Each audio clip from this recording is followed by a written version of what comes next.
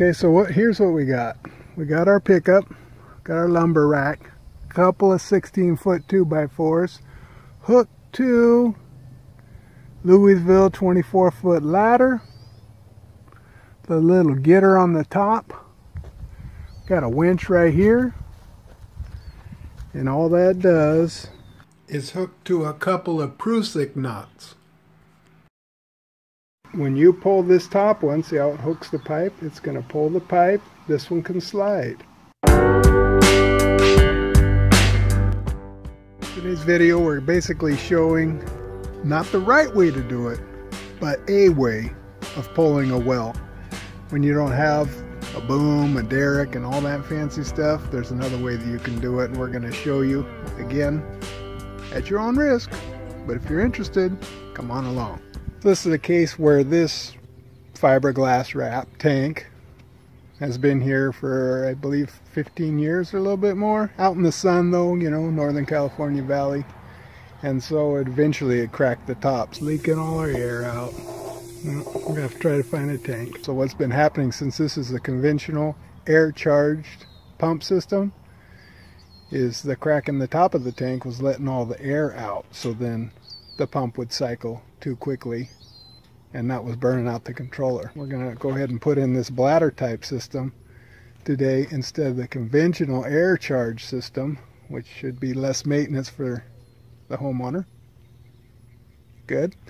And then in order to be able to make that conversion full, we're going to have to pull the pump and take out the weep valve so that it doesn't charge air, because in a bladder system you don't need any air. Anyway, we'll bring you along. First thing you got to do, kill the power, wherever that might be, maybe at your house or out here. In this case, has a control. Kill the power. Next thing we got to do is drain the tank. While that's draining, we might as well explain a little bit about a conventional well system, which you can look this up on YouTube. This is going to be a very short tutorial. Conventional well system, in the tank here you have potentially half water, half air. You can't compress water, so in order to keep the pump from cycling often, you need air as a cushion. So in this type of system, in the well itself has a weep valve. So every time the pump cycles, it lets water out a certain amount in that pipe so that it fills with air. Then on the top you have this air valve, which lets the air in after the pump cycles. Too much air is not good either, right? Because if you're taking a shower and you got air coming out of your shower head, not good. So this type of system also has a third element. This air control valve lets that air out of the tank if it becomes overly charged. So you have a weep valve in the well, you have an air inlet along with the check valve, and then this air control valve. 3 parts to a conventional system.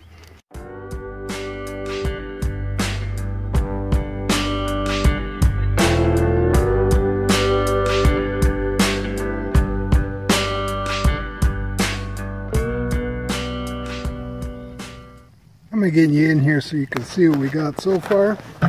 This is our T coming out of the bladder tank. We've got an 1.25 inch threaded coupler here. We put our gauge on, as well as our pressure switch. This is my favorite stuff to use for sealing, called Rector Seal, pipe thread sealant number 5.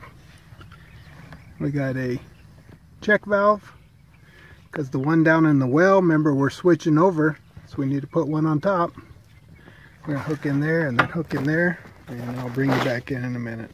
We've got the tank in, we've got the plumbing done.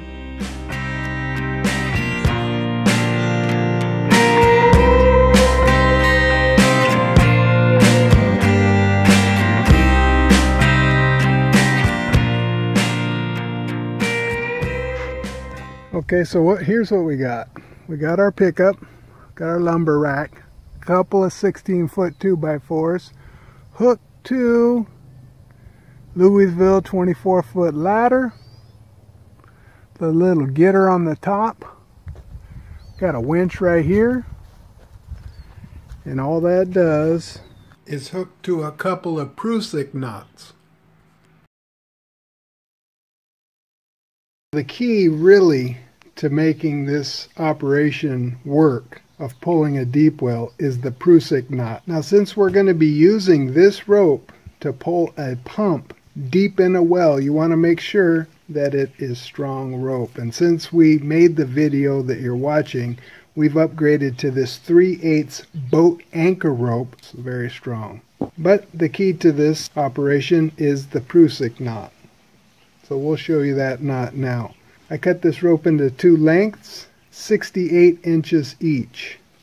So what you're going to do is take your rope and you're going to make a loop. Just like this. So you have this rope here, and then you have this rope here like that. You're going to take this one, give yourself some extra, pass it back over like that once, twice. That's why it's called the double. And then you're going to stick it right in here. And I'll show you that again. You can dress it a little bit. I don't like too much of this sticking out because that's just a waste of rope.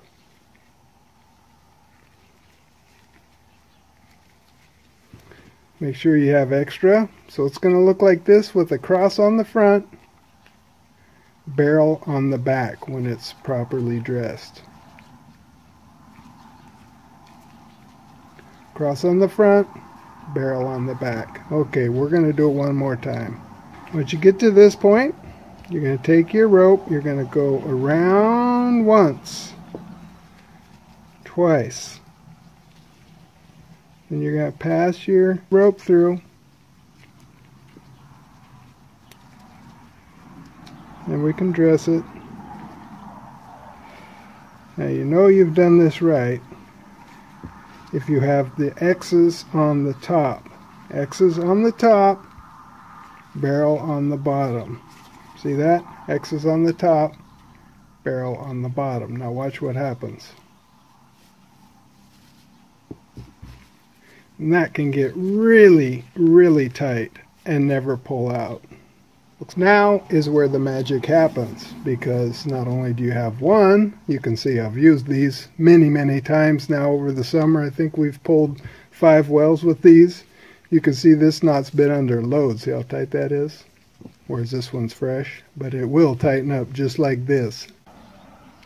Once you have your 2 Prusik knots successfully tied, now really this is where the whole key to the operation happens. Let's bring in our simulated well pipe. Now in order to connect to the well pipe, take your double fisherman's. You're going to pass the rope or endless loop around once. You're going to pass it again twice. Now when you've correctly tied the Prusik knot, on this side it will look like this. On this side it will look like this. Beauty of the Prusik knot is no matter how you load it, it will grab. And in this case, we're grabbing our pipe. So that's one part of the equation. The second part is you have to put the second Prusik knot on your pipe. So again, we'll show you. Pass it around once. Pass it around twice. Tighten it up. You know you're successful when it looks like this on this side and this on this side. Now, let's say we're taking the pump out of the well. Taking the pump out of the well. You're going to hook this to an anchor back onto the winch and this to the winch. So when we're pulling the well, we're going to lift with the winch.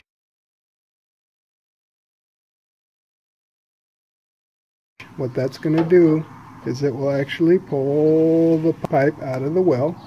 Where your winch cannot go anymore, now you let this down onto the anchor, and what that's going to do is grab this. Then you just slide this Prusik knot down and pull again with your winch. When that pulls, it's going to release the second Prusik knot and up you go. When you're putting your well back in, it's just the reverse.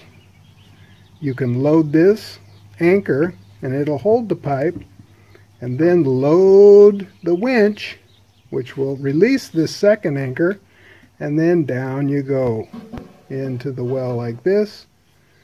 When you've run out of space, just let the anchor grab it, slide this back up, load it with the winch,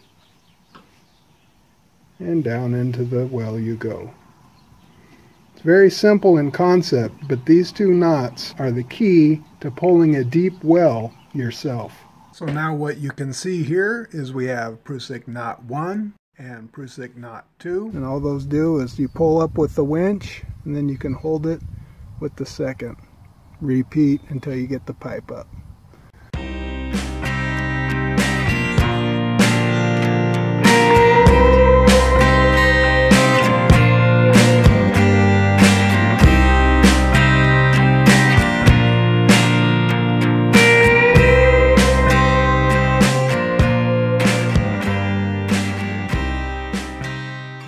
Well, that's going to do it for today.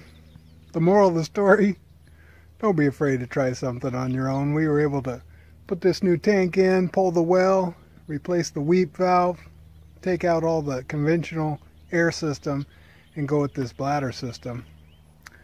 And again, just with a few simple tools, you can pull your deep well yourself.